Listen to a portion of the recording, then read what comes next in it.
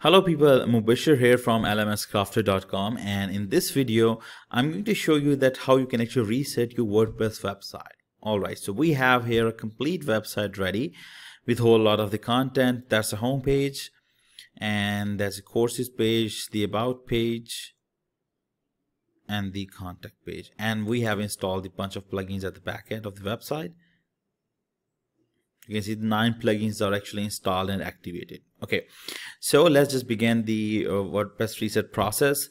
So before we actually reset the WordPress website, we need to make the backup. Okay, for this one, I'm going to use the all-in-one WP migration.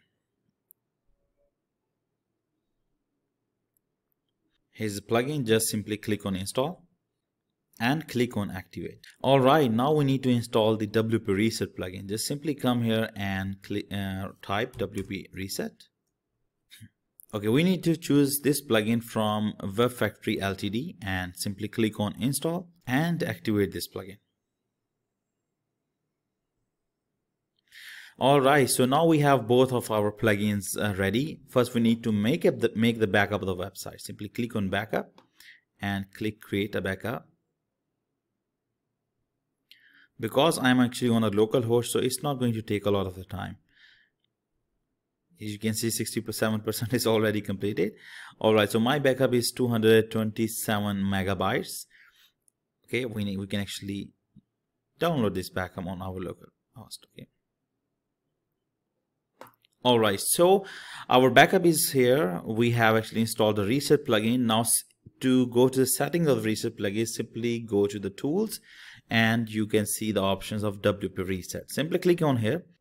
Alright, so before you actually reset the WordPress website, make sure you actually read these details before we proceed, but I'm going to really simplify that. Okay, if you go with the pro options, you have an option to actually preserve the post, comments, media files, and in the most simplest way, the pro version actually allows you to preserve some of the database tables, some of the important data, but the free version is going to completely reset your file except your media files or few other things like the current user admin and the plugins file. It gives you, the free version does give you a few options, but the pro version is going to give you complete whole lot of the control on your website. Okay, and it says what happened when I run my reset tool. Remember, always make backup first. That's what we did. And the snapshot of your database table. So this is really important. If you are dealing with any problem with the database, then go for the snapshot option. You will have to confirm the action one more time. See the table above and find exactly what reset and delete is, site URL, site language and everything, blah, blah. There's so much of these things, but simply when you go to the pro options, it gives you the options to actually reactive the theme or reactive 11 plugins. But with the site reset, it gives you the 3 options. Okay, reactive my current theme, okay, or reactive my WP. We want that WP reset plugin to be activated, but it's your priority. But reactive all of my plugins, we don't want that. So just simply click on a reset, type reset, and reset the WordPress. And that's it. Our WordPress website is actually reset. We have a fresh copy of the WordPress website, like a brand new, and all of the information is gone, all of the database table, but we have still our plugins active remain. Okay, so what we need to do is that still I don't want any of these plugins. I want to start the things from the fresh copy. What I'm going to do is that just keep this plugin and I will actually delete that. All right, so everything is gone. What we need to do is just simply click on new theme and we need to active our Astra theme.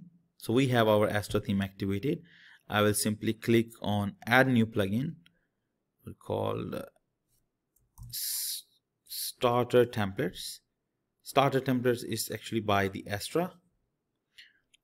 And with starter template, we can actually build the entire website in just few seconds. All right, so starter template is installed. Just simply click on activate.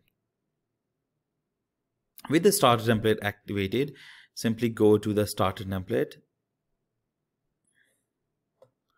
choose with the template. I would say dismiss.